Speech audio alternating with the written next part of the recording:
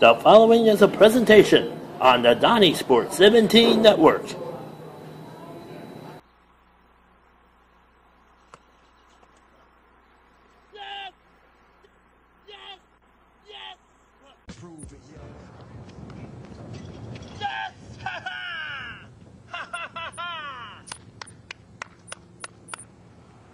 Hoops, action, and more. Game on! Catch it here on the Donnie Sports 17 Network on YouTube. They should do something about these nets, man. They're small.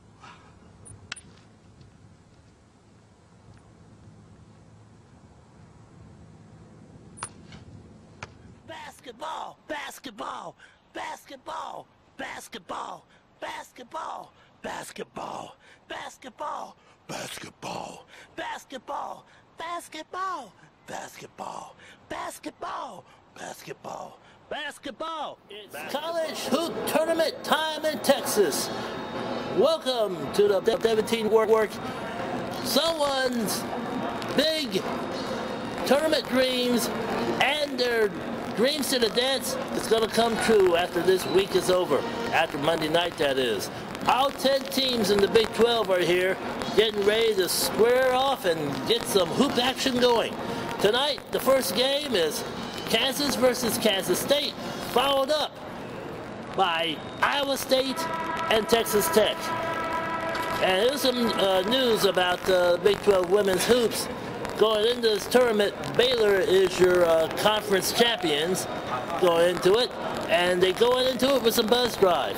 Coach Kim Mulkey won the award for best coach, and one of her players, Nico Davis, won the award for best player in Big 12 play this year.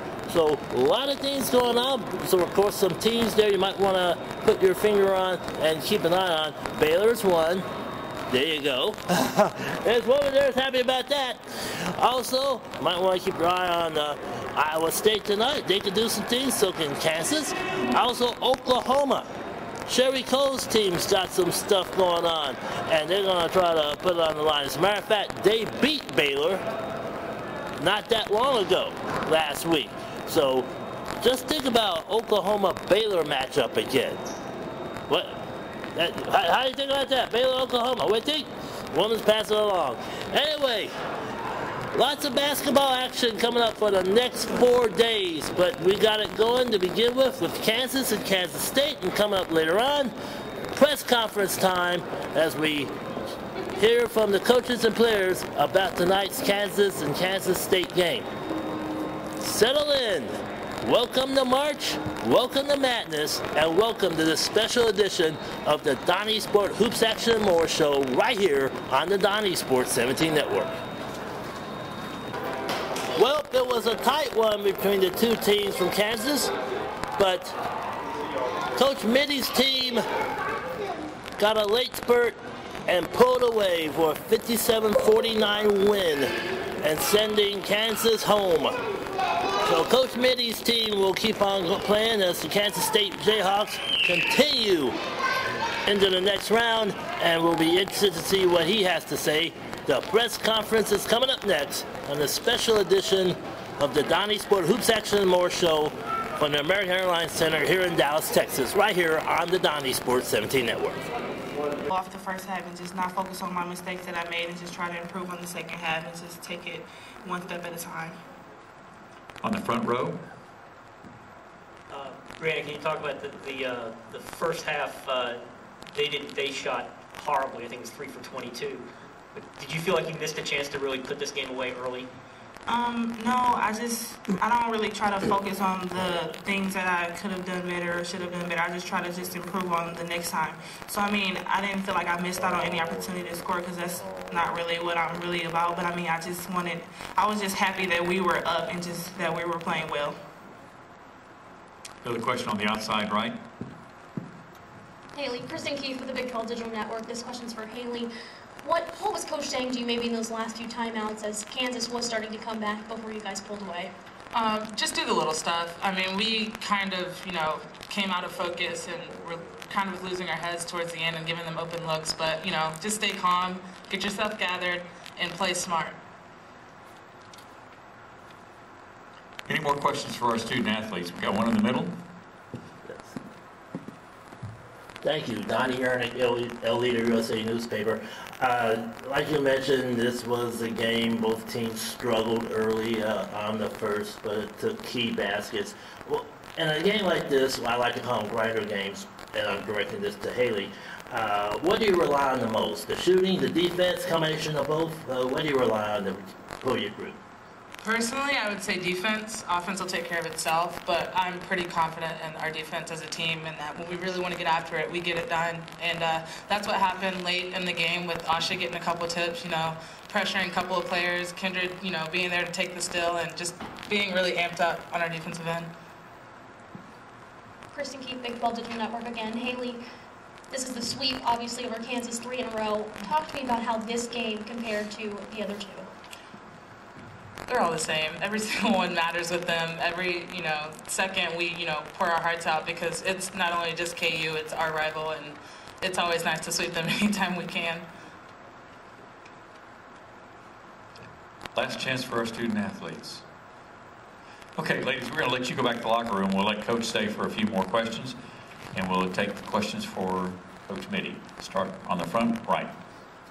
Yeah, Jeff, Andy Freeland of the Kansas City Star, and just want to ask you the same thing I asked them, is that as poorly as Kansas was shooting that first half, did you feel like you let a chance to get away to, what did you tell them at halftime about what was going to happen from that point? Well, foul trouble really impacted our rotation.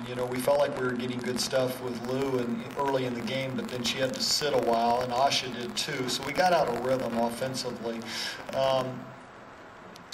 Obviously, I thought our defense was good. We thought Kansas was going to make some shots. I think they were 0 for 6 in the first half from 3, and they're the percentage leader in the Big 12. So you're going to make some. We just talked to our group about same thing we always talk to them about: 4 minutes at a time. I think because of the emotion of the rivalry game in the mid part, we did kind of lose our discipline of the second half. Kristen, you asked about what we talked about. We really talked to, I thought the middle dribble was hurting us, and then they were getting us rotating, and then they were kicking out. Aldridge got hot. They started to get more people involved. So we just talked about getting back to keeping the ball on one side of the floor. If we would do that, we'd be in rotation less and cover up on the shooters better. So that was really the message the last 5-6 minutes of the game. Transition D was also a part of that because they were catching us early. Aldridge got her first 2 looks on an early push and then a kick behind, and we just didn't do a very good job there. Further questions for Coach? We got a question on the front, then we'll go back to the third row. First, Bill Nichols, Dallas Morning News. Coach, the free throws, obviously you missed only one. How key was that, especially since it got close there toward the end? Well, it was big because we were 4 for 4 in the first half. We didn't shoot a free throw until the last 5 minutes of the second half, and it was a big concern of ours because we were having trouble getting to the free throw line. But we got there late. Tejada got that thing started. Osh got a big rebound tip that kind of got battered around that Lou got to the free throw line, but it was big to convert because points, you guys asked earlier about this game. When Tejada says they've all been the same, I mean, the scores are 58-52, the first one.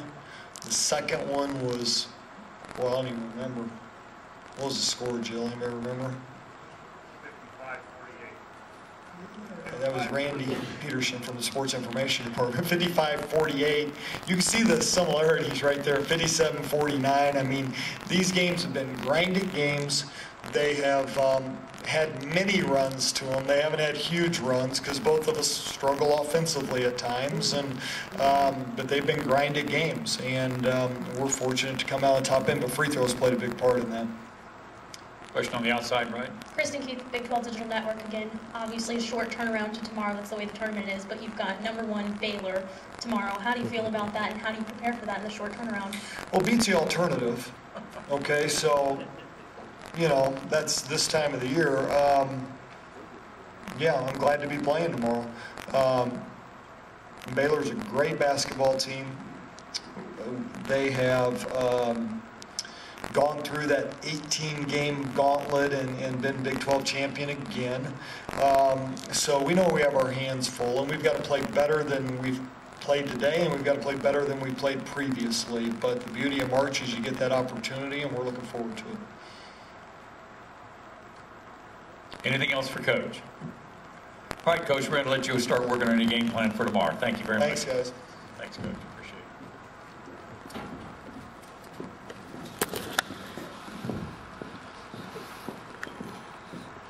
Okay, that was Coach Jeff Mittie from Kansas State, along with Haley Texada and Brianna Lewis.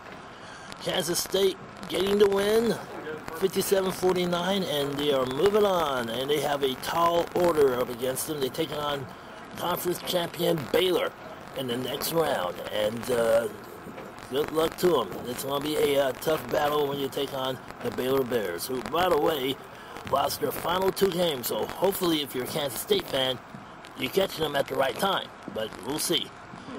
More of the Big 12 Women's Basketball Classic coming your way. A special edition of the Donnie Sport Hoops Action and More show. You're watching it right here on the Donnie Sports 17 Networks.